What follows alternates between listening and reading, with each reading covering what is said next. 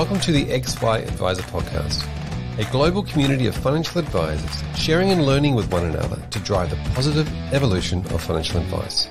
To get involved, go to xyadvisor.com or simply download the XY Advisor app.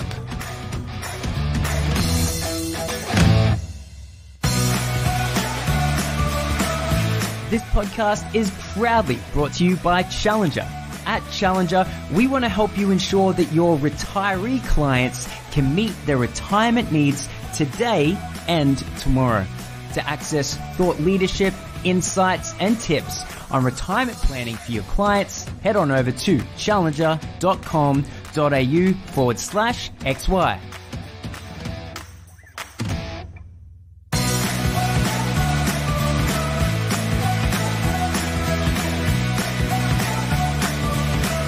Welcome back to the XY Advisor Podcast. I'm Fraser Jack, and we are talking about all things to do with the changing landscape of retirement. And I'm joined by the Managing Director of Hunter Financial, Phil Smith. Welcome, Phil. Thank you, Fraser. Well, thank you for hanging out with me and having a good chat. Now, tell us a little bit about yourself and about Hunter. Fraser, Hunter Financial started in 2004. There's about 20 staff in the business, and we are located in Newcastle, and we look after clients who range from, in their 20s through to our oldest clients are in their early 90s, broad range of clients. Most of our clients are time poor. They want to be well organised financially. They're not real sure who to trust. They're happy to take advice. They're happy to pay for advice. And they have a certain level of complexity in their world. And the way we operate is we meet with clients like most advisors would do. We wear the cost of the first couple of meetings just to make sure that we're the right fit for each other. And then subject to how that plays out, they'll engage, we'll provide advice, and hopefully it's a long-term relationship. Yeah, fantastic. Now, this is a really interesting story. So you've got, you started out the business by yourself. Did you start from scratch, or were you?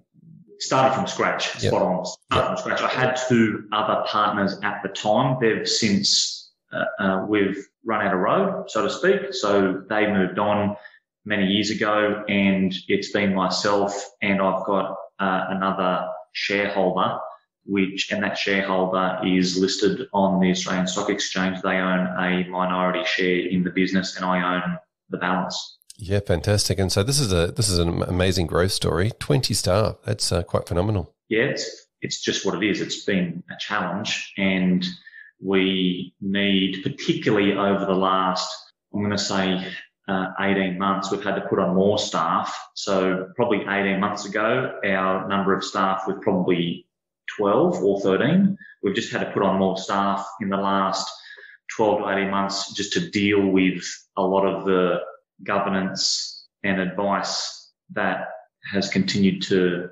snowball in our business, particularly from a governance perspective. And that's just, it is what it is. We changed licensee a bit over 12 months ago. So in January 2020, we changed our license, which we don't have our own license.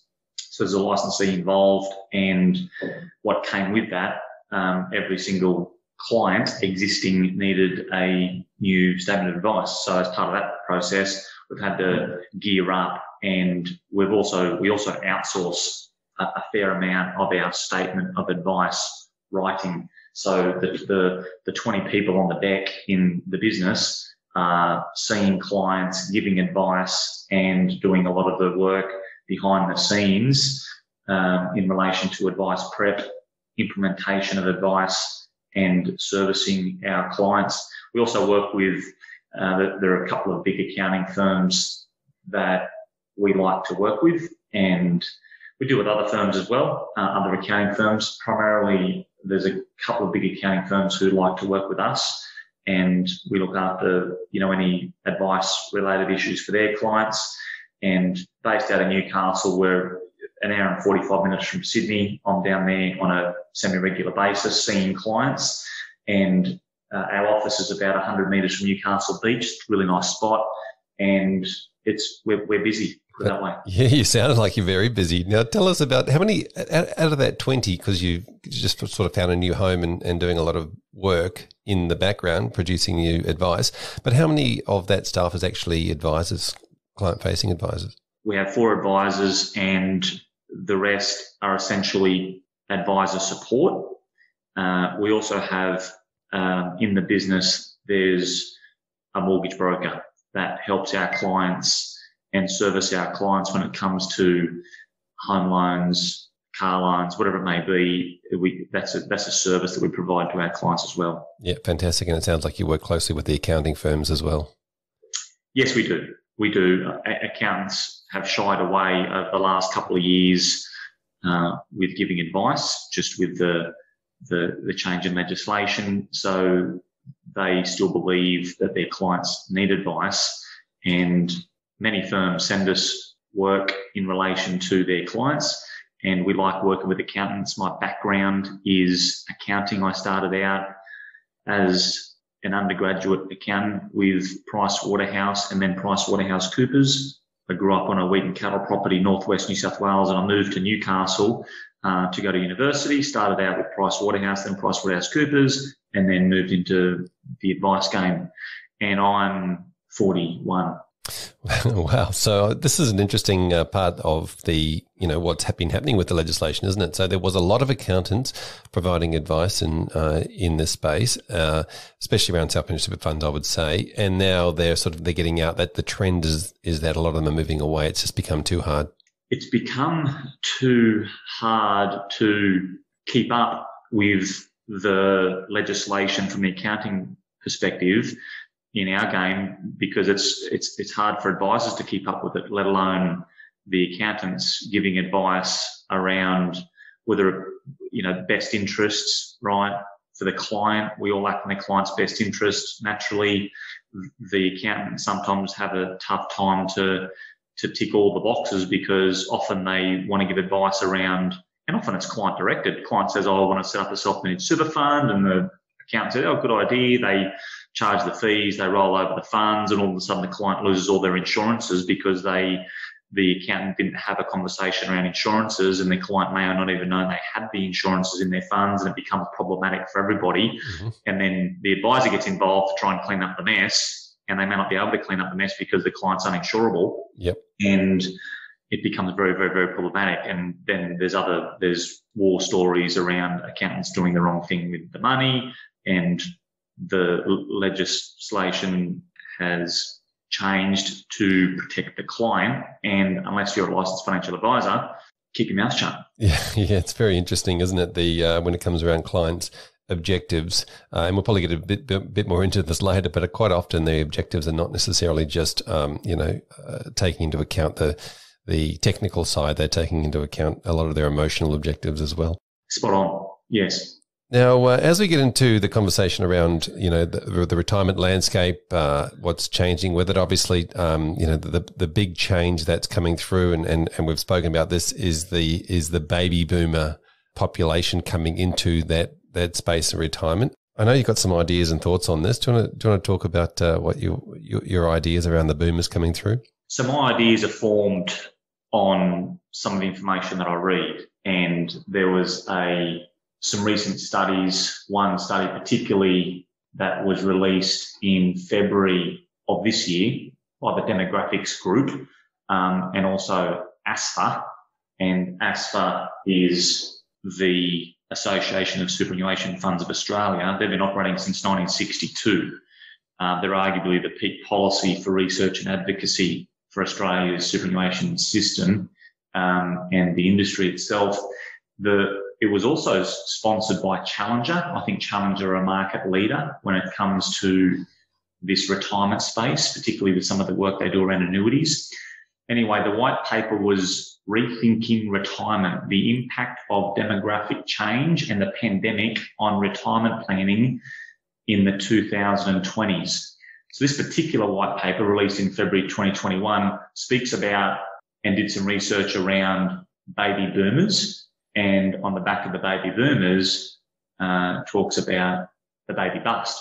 And so my thinking is based on a lot of this research and what I read, and essentially the baby bust of the 2020s will be one of the biggest demographic issues impacting Australia in 80 years, as the research would suggest. And there are three of these biggest issues. The other two were women returning to the workforce in the 70s, and the second was the baby boom of the 50s. And essentially, baby bust is said to follow a baby boom by 70 years. So it occurs when more workers exit the workforce at age 65 than those that enter the workforce at age 15.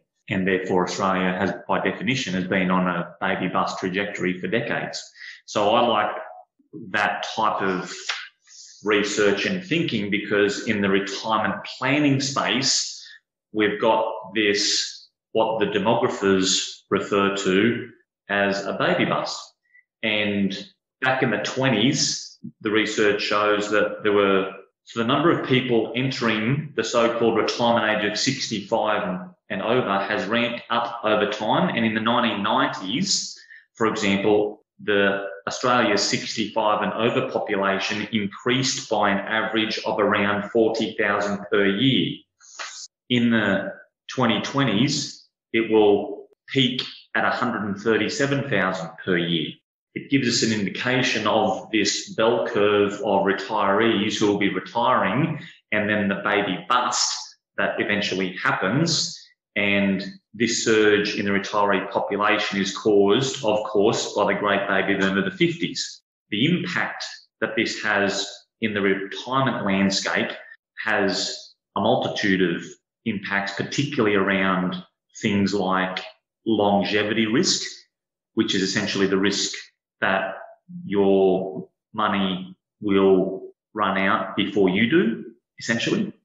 And there are product providers in the marketplace like Challenger that can provide help to advisors like myself and maybe some of your listeners to help achieve the goals of these retirees. And they are also a different type of retiree than they were years ago. Yes, this is going to be really interesting, isn't it? Because the needs of these retirees. Well, I guess let's say, and I think the comment previously has been that the baby boomers have always done things differently as they're coming through, and so what planning for a retirement now for somebody, we need to start thinking about what the future is going to look like rather than just thinking about what it is today. Absolutely. So the baby boomers will be the first generation of retirees. This is interesting. Who I believe will have a memory of their parents in retirement. So some of the demographers have done the study and have shown that previous generations of retirees have no real experience with long-term aging because their parents died in their 60s, based on some of the stats. The parents of the baby boomers lived on and into their 80s and their 90s. And there's actually a photographic record of their time in retirement. So we've got these baby boomers coming through who are helping their parents through retirement and into aged care. And we've got this wave of baby boomers coming through that very likely they have a greater use of technology, and they are arguably more educated, and they are arguably more sophisticated. So they do their own research. They understand some of the issues that affect their behaviours when it comes to investing and managing money, which I'd like to, if it's okay with you, have a chat about that during the course of this conversation. And also these retirees, therefore, when they seek advice, often they want to be either self-directed or they come with their own agenda when it comes to managing their own money and managing the decisions that they ultimately need to make. Yeah, so it sounds like what you're saying to me is that a lot of the time their expectations are very different from the previous generations of retirees, where it was more around a shorter retirement lifespan, But now the expectation is that, and you're right about the technology part, and I hadn't really thought about the photography part as well. There are a lot of photographs being taken and remembered and hosted on sites where they can often see them. Absolutely. And not only will they be very aware of the aging process of their parents, there's this acute awareness of their own mortality, and equally as how they're going to ensure that they have the type of life and lifestyle that they want to live, whilst making sure that things like aged care and, I mentioned before, longevity risk, making sure their money's invested in such a way that they will know that they're going to have enough money week in, week out, month in, month out for the rest of their life. And these problems need solutions.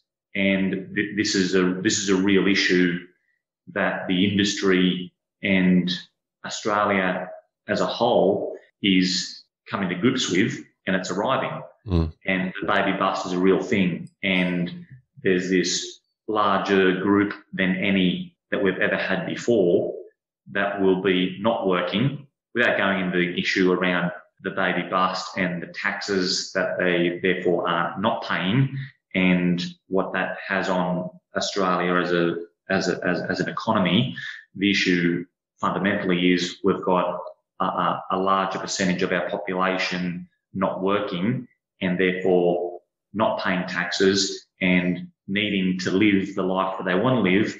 And it won't be new to them because they've just helped their own parents through this process themselves, and they will be acutely aware as to how to deal with it, and they'll be seeking advice on how to do it. So I really think this particular market around aged care and retirement planning is going to continue to grow and become more complicated, and which is why advisors need to really step up to the plate and have these types of conversations with clients before it gets to a stage where it's hard to plan for. Yeah, it seems to me, I think the key is obviously planning, but it seems to me that if somebody's seen their parents go through the aged care process, if you like, let's call it a process. I hate that word, but let's go with it for now. If they've seen their parents go through that process, then they're more likely to plan their own way through that process. Yes, they will. Bernard Salt, who I like, he's a demographer, and he was a contributor to the study that I alluded to before that came out in February 2021. He talks about how mistakes will be made by governments and also retirees. He alludes to the fact that we, as a country, will be required throughout this decade to continue the goodwill for our elderly, and that there's an appreciation within the society that there has been no other time in history has there been this type of position that the country's been placed in to care for such a large proportion of its population as there will be over the coming decade. He also refers to this baby bust and this generation that we're talking about. They are fitter than previous generations. The baby boomers are interested in wellness. They stopped smoking decades ago. They watch what they drink. Some will want to work on, not wishing to be a burden, but they'll also want to work on for the purpose of leaving a legacy of sorts. So there's a myriad of complexity when it comes to this type of conversation, and there's no right or wrong, Fraser. The best part and the best path to take is just to have the conversation and create awareness for our clients and society at large to deal with it. Yeah. Now I'm going to ask some questions about those conversations in a second. But before we do that, I just wanted to quickly go back to the word bust, because to me there's two parts to this. There's the system itself, and is that on a trajectory to bust, and then there's the individual, going bust, running out of money, those sorts of things. So are they referring to more the individual running out of money from longevity risk, or are they referring to the system being under so much pressure that something's going to have to change? I think it's just as simple as, without overthinking it, Fraser, I think it's just as simple as the baby boom.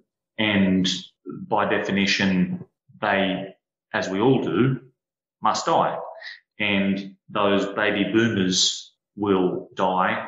And essentially, I don't think it's a baby bust in the sense of the economy, nor the individuals and their own wealth, but just in the course of a lifetime, the current life expectancy rates for these individuals is early 80s. So they're coming into their 70s, and therefore over the next decade, okay, there's this baby bust, i.e. they've retired or they are retiring, and they will ultimately need advice and help around this situation that they'll be faced with, whether it be retirement or aged care. And it's a demographer term of a baby bust, as opposed to necessarily what I believe an economic reference. Yeah, fair enough. So there'll be also a huge wealth transfer conversations, or a lot of people looking at legacy and wealth transfer. Yeah, that's a big piece of the puzzle. The estate planning, who does the money go to? What are the taxation implications? In most advice practices that I'm aware of, advisors are having conversations not only with their clients who may have the wealth, i.e. the baby boomers in this particular context, they also need to be having a conversation with the beneficiaries of that estate, because that wealth transfer that you referenced, you could lose clients. Because you're looking after money, for example, and giving advice to these clients, they pass away. All of a sudden, you're dealing with the beneficiaries whom you've never met. And that's another conversation for another podcast around these Gen X, Gen Y style investors, because when they receive that money, they are a different type of investor and a different type of client than their parents. Yeah, it certainly seems that planners need to be really thinking about how to have conversations with that next generation. I think it's our duty just to have the conversation. You're not having the conversation to go into problem solving mode and thinking that you have a solution. It's just, hey, by the way, as the years go by, these are some of the things that we see happen with some of our other clients. Just want to create some awareness around this for you. Clients generally then say, yeah, we've been thinking about this. What do you think? And then we have a conversation around it. Often it's a good opportunity to provide some advice. We do some cash flows around longevity risk, again, making sure that their money doesn't run out before they do. And we want to ensure that they can continue to achieve their goals. And then you can put together strategies to ensure that the options that they'll be facing as the years go by can be factored in to the overall plan. Yep. Now, the planning obviously involves a lot of technical conversation and strategic planning.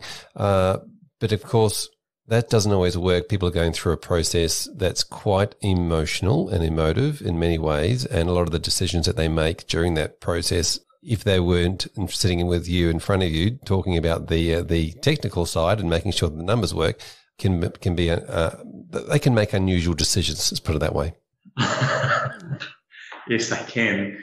And I laugh because it's funny, people make these irrational decisions and it's not who they are. And then as time goes by, we reflect on some of the decisions that were made, and often the conversation goes a little bit like this. Mr. and Mrs. Client, remember we had this conversation 12 months ago. This is what we advise that you do. You were very not receptive to the advice at the time, because at the time you were concerned about COVID-19, markets crashing. You want to take the money out and put it into cash. And as a result of that, you would have missed out on the recovery since March. Are you happy with the decisions that we made at the time? Client's response is, oh, Phil, I don't even know what I was thinking. I'm really sorry that we thought about taking all that money out, putting into cash and fixed interest. It's all of this media hype. So the irrational thinking is common when there are these significant events, and it's hard to be logical with someone who's being irrational. Now, when people are thinking irrationally. It could be significant health events. It could be significant market events that make them think that way. Part of our role as the advisor is to recognise that thinking, that behavioural bias that they may be feeling, and create awareness around it, have a discussion around it, and give the advice that's in their client's best interest. So we saw that with COVID-19 and the market volatility in early 2020, and we see it with clients when they're dealing with other emotional stress. Yeah, I'm going to pick up on the term irrational here, because I think it's certainly a really interesting part of the conversation, because I think irrational or irrational only really happens in afterthought or from a third chair perspective. You know, like I think people are always in their own heads are being rational even when their behaviour is irrational. I agree with you, and it's the hindsight, to your point, that we can look at it and go, you know what, yeah, you're right. Thank you that I received that advice at the time. Whether we're talking about mental health, okay, so the studies have shown that when people are in the grips of depression, okay, they feel that the decisions they are making are the right decisions for them. And hopefully as time goes by, they look back and they go, what was I thinking? Okay, at the time though, what they were thinking and the decisions that they were making, they believed were right for them. And to the context of managing money and making financial decisions for people and their lives and their families, part of our role as advisors, and it's not just in relation to managing money, it's also in relation to managing decisions that involve money. Often it's not managing the money, it's in relation to whether they want to borrow money to buy a property, whether it's wanting to change goals that have already been set, whether it's in relation to changing how they live, changing their retirement goal. We need to be very, very aware, acutely aware of the goal setting process, which in our business, like a lot of good advisors, I think they are goals-based advisors, which essentially, when you get to the bottom of goals-based advice, is just we have a conversation with our clients, we work out what their goals are, we then put a plan in place to ensure that those goals are achieved. And then we, for example, a client wants to retire in 10 years' time, we say, okay, that's 120 months away. We work out what we need to do each and every month for the next 120 months from today to get them to where they need to be. So part of the goals-based advice process is we need to capture that information, and we need to make sure that we often protect our clients from themselves when they have times in their life that make them question the course that they're on, particularly if there's an external stimuli, being a health event or another very serious event. Could be a geopolitical risk with markets, could be COVID-19, could be COVID-20, could be anything. That's our role. You're certainly right. If somebody hasn't got something to focus on, then those external factors could be as little as the Uber driver's comments. But you also mentioned the clients being able to see in hindsight of events and those sorts of things, and to be able to see the value that you provide as a planner in hindsight. But I think it's also a lot of it is what you're doing is looking at that foresight conversation, isn't it? It's providing clarity around what could happen, what will happen in that space. And I'm also going to tackle the goals-based advice question separately, but I love the goals-based advice part. But a lot of what you're doing in that planning process with clients is then focusing not on the past, but on the future. Yes. And I don't think I would be in business and doing what I'm doing unless I believe that my future is bigger than my past. And I like to have that type of conversation with our clients. We want to make sure that where they are headed, that what they need to achieve, we can help them achieve that. And if the trajectory that they're on, if they're not going to make it, then we need to change course to make sure they get to where they want to get to. And that's our role with the advice that we give. In summary, I think what we do for our clients, if I can we're not doing a lot of flying of late, but picture a plane, you turn up to the airport and there are two planes. One plane has a pilot on it, the other plane doesn't. You'd probably want to get on the plane with a pilot. We would consider ourselves, in this case, the pilot. Our role is essentially to make sure that we take off on time and land on time and get there safely. That's essentially all we do. We make sure they take off on time, land on time, get there safely. And of course, there's going to be issues with the weather, turbulence, the in-flight entertainment may not work, the chicken comes out cold, whatever it may be, someone's kicking your seat from behind. I mean, all these sorts of things happen, but our role will make sure that you land on time and make sure that you get there safely.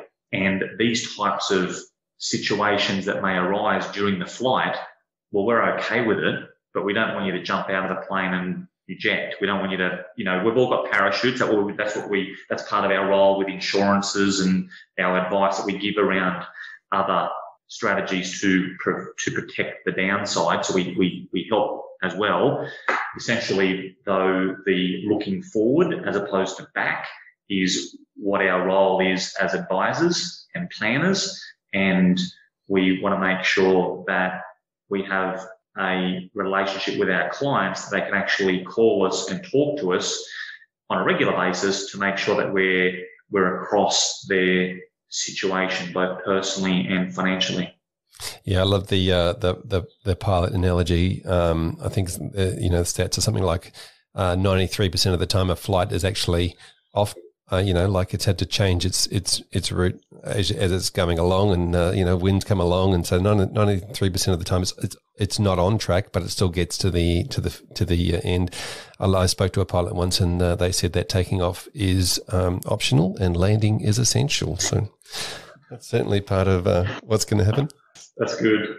Now tell me about goals-based advice, because a lot of what you do is you as you said, sitting down, finding out what your clients' hopes, dreams, goals, aspirations are, and it definitely fits within the context of knowing what their motivations are, knowing what their values are, helps them with that managing the decisions that they make. Part of it. How do you go about that goals-based advice piece with your clients? So I listened to yours. There was another guest that you had on a couple of months ago now, and he nailed it. Those guys are good operators when it comes to goals-based advice. Bill Bacharach from the US literally wrote the book on values-based advice. So values-based advice, to be a little bit off-center to goals-based advice, values-based advice is we want to make sure that we understand what our clients' values are. Think of Maslow's hierarchy of needs. And we want to make sure that the goals that we are setting for our clients and more importantly, that they are helping us to help them set those goals. We want to make sure that we never waver from their values. So some clients, once you go through the process, we might say, so if you're in this position and this goal is being achieved, how would you feel? And some answers will be, I'll feel like I've been the best father that I could be and the best husband that I could have been. I felt like I would have been able to leave a legacy for my family if I could achieve that goal. So we use that juice to make sure that we remind our clients why they are on this journey. It's not just to be able to put their kids through the right education. It's not just about paying off their home by the time they're 50. It's not just about being able to retire when they're 60 on $1,500 a week. It's not just about going on a holiday every year for $15,000. It's what is important about achieving those goals, and whatever the answer is, that's the juice that I like, because I want to remind them down the track when they ring me and say, Phil, I'm thinking about buying investment property, what do you think? When we go, my answer is I don't know, but let me have a look at the numbers. And I go, you can do that, but it means that these other things may not be able to be achieved. What do you want to do? I go, no, it's really important that I continue to send my kids to school. It's really important that I don't work past 60. I want to stop work at 60. But if I buy the investment property, it means that they retire at 63. So we want to make sure that not only are the financial goals set, we also want to make sure that what is important about those goals being achieved for them And then I'll ask them the question at the end of the process. Say, if this is often before they engage us, Fraser, I'll say, if we can help you achieve these outcomes, is that the type of advice firm that you'd want to be working with? And they always say yes. And that just helps me help them get some clarity around what our role is. Our role is not to get a better return on one fund over another. Our role is not to have a fund that charges the client less than another fund. Anybody can do that, right? Our role is more around accountability and around making sure that they, as you say, it's essential to land. We want to make sure that we land and we land on time. Yeah, now I agree. I 100% agree. And I often say that the conversation around values is, how do you know if you're providing value, if your advice is providing value to the client, if you don't know what their values are. And you hit the nail on the head when you talked about the concept of, the values equals your why, and their motivation, their juice, for doing what they're going to do and staying and making the right decisions. You mentioned fees in that conversation as well, and the race to what I see with regards to the race to the bottom when it comes to comparing, and what's important is that high returns and low fees. High returns and low fees being the thing that is sort of pushed out from the, let's say the media, but let's say the industry does it as well, and the profession does it as well. They talk about high returns and low fees a lot, and that has nothing to do with the client's values. Very interesting conversation. Just briefly again, and I'm sorry to go back to the airplane situation analogy, but people can choose how they want to travel. They all take off at the same time. They also land at the same time. They all get there safely. Some people are flying first class, some are business, some are economy. It just depends on what they want their experience to be. And so when it comes to fees, and performance, I think it's an excellent conversation for the industry to be having, and it's horses for courses when it comes to the client experience and how their money should be invested. And if we're talking about superannuation as an example, there's been the My Super initiative, which I think is excellent. There's been a lot more conversation around that of late. Recently, Xavier O'Halloran, who's the director of Super Consumers Australia, spoke to some people, and I read it in an article recently, that the average fee is 1.04%. That was up to the December quarter, according to the Prudential regulator. So he has suggested that, to quote him, so a good rule of thumb for people is to look for less than 1% in fees. I really think that we need to have a more robust conversation with our clients, not just about performance, not just about fees, more around what it is that they are looking for. And again, another conversation for another day, this conversation around ESG investing, so environmental, social governance investing, some people might refer to that as ethical investing. Some of those funds may charge higher than that, but if a client's got $100,000 or $50,000 or $1 million, whatever it may be, and that's their money, well, they should choose how that should be managed. And particularly if they believe that they would want to make a difference and want to have that money in the hands of more ESG style companies, well, then that's their choice. And that gets away a little bit from the cost and performance of funds. There's also the talk of, from July 1 this year, it's proposed that all Australians will have access to a new Your Super website, which will allow them to easily compare all funds' performance. And the tax office is working on prototypes of how we'll display the data.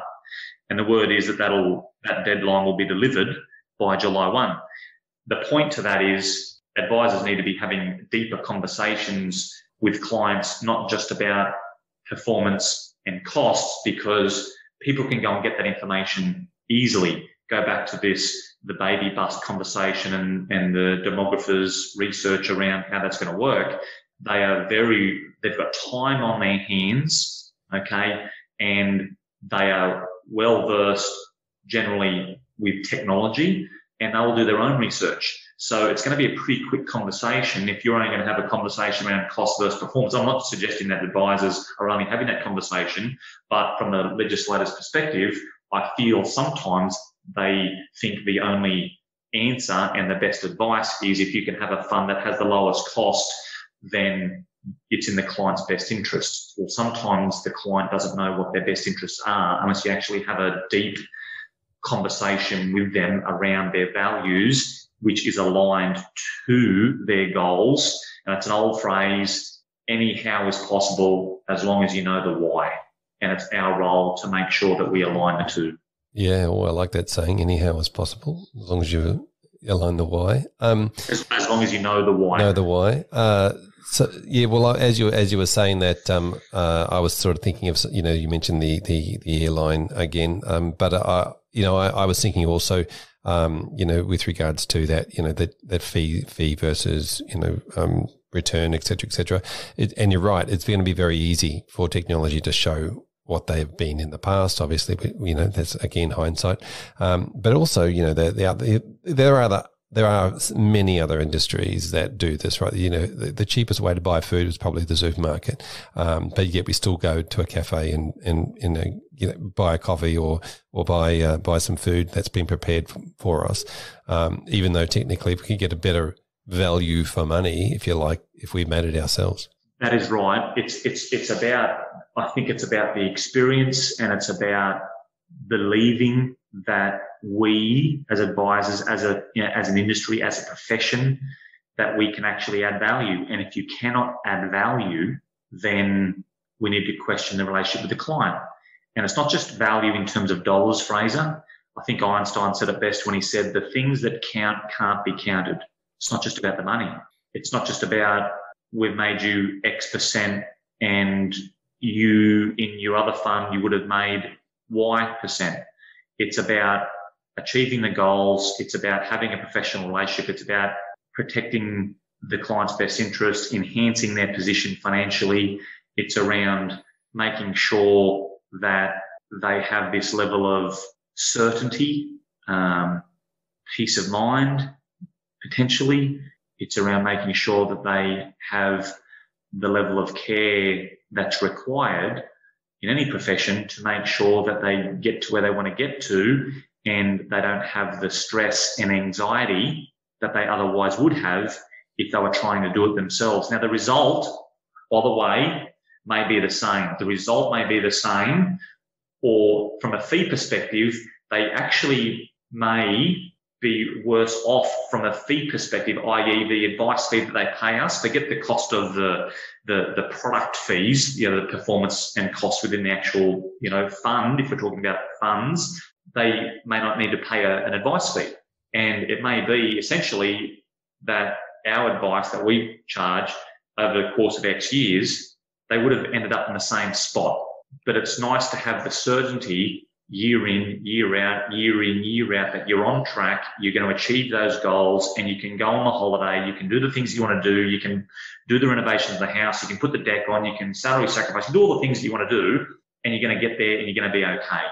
If they didn't have that advice, they could be, in a lot of cases, anxious and stressed, lacking certainty around what they should be doing, where they're going to get to, and what are they going to do if they get there, and they've run out of time to change the position that they've landed on. And I think that conversation also needs to be had. I mean, we have that with our clients to make sure that they know that, they're in safe hands, the advice is sound, and you're on track. And part of our advice is to make sure that they stay on track. Yep. And we like it, we see value in it, clients see value in it, and what if they don't see value in it? We have a conversation around it and they are no longer clients. That's rare, but they're okay to choose not to re-engage, and we re-engage with our clients every single year. Yep. So as you were saying that, I'm imagining you can change the word advice fee or advisor fee with the removal of stress and anxiety fee, or the providing certainty fee. You could. I don't know what, from a compliance and governance perspective, how that would go about. We don't have I'm so passionate about what we do, and I see so much value in what we do for our clients. I want to help as many people as I can. And I think that our industry and our profession are in such a great position to help as many people as we can. We just need to shift the focus from talking about product, because that's never been the game. The game is always around the client and their best interests, and what is it that we can do to add value. And some advisors are good at being problem solvers. I think the unique advisor is an advisor who is a problem finder, and they can see those blind spots for the client. They create awareness around it. They therefore create a solution around it as well. And the client goes, I never even knew that was a thing. And yeah, it's a real thing, and we're going to solve it for you. And it's great. It's great. And I think the type of advice that we want to give moving forward as a profession is around the continued value proposition being helping the client and making sure that we are always adding value and acting in their best interests, even if the advice is just keep doing what you were doing. Just keep doing what you were doing, and people will pay for that. Yeah, fantastic. I like the problem finder conversation. I think that, asking those deeper questions and going deeper into those conversations and finding the issues that are underlying that may not necessarily be on the surface that are there anyway that you can solve is a great thing for advisors to be focusing on. The other thing to add to that, it's really easy these days to, you could Google your own, a client can Google their own problem and the solution will come up, and you jump on the websites and they go, oh, this is great.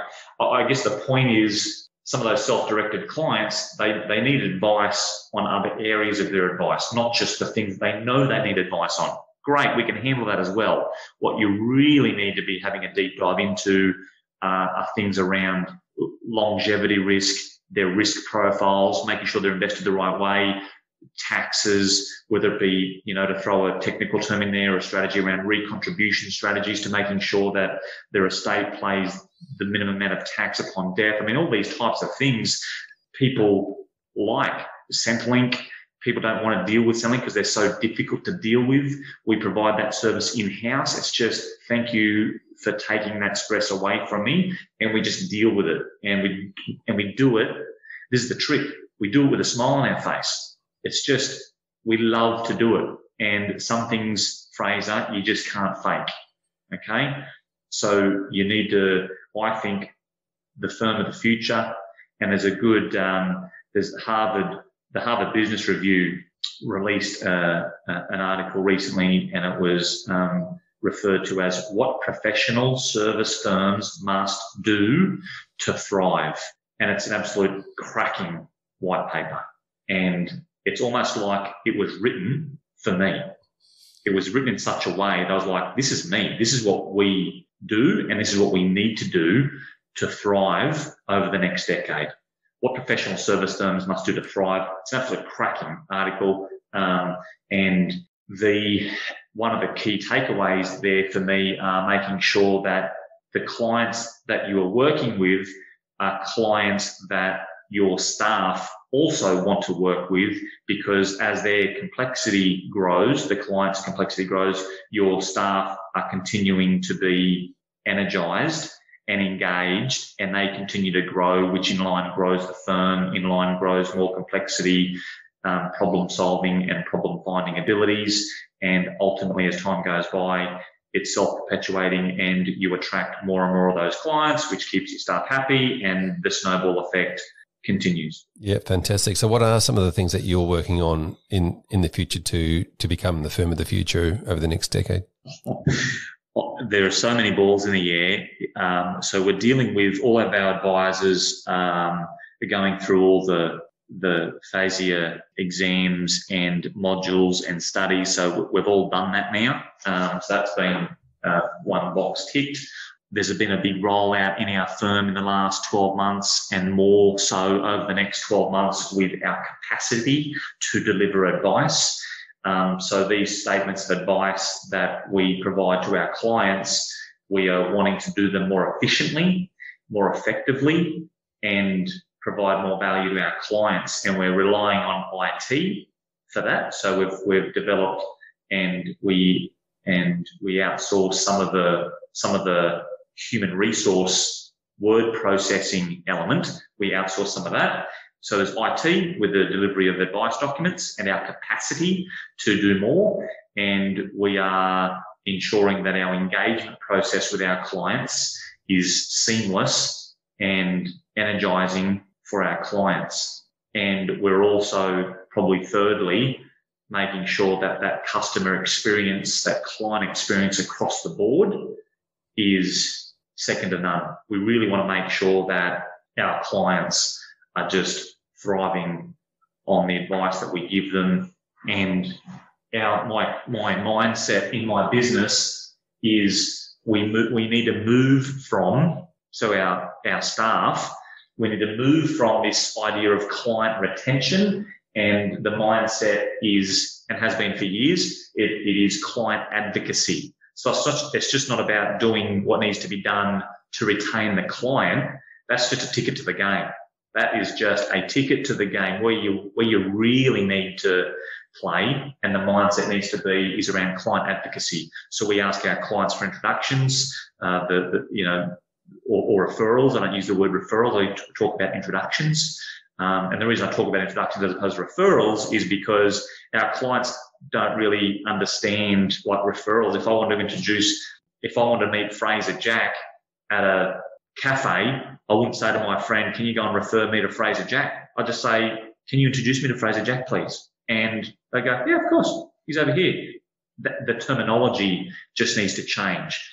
So our business, I think, runs very smoothly, and the processes that have been implemented ensure, where possible, that this client advocacy mindset is ingrained in all of our staff. So we're doing more for our clients, and with the view that they'll be happy and see value and introduce friends and family to us. But if we're just doing what we did last year, their expectations will be the same.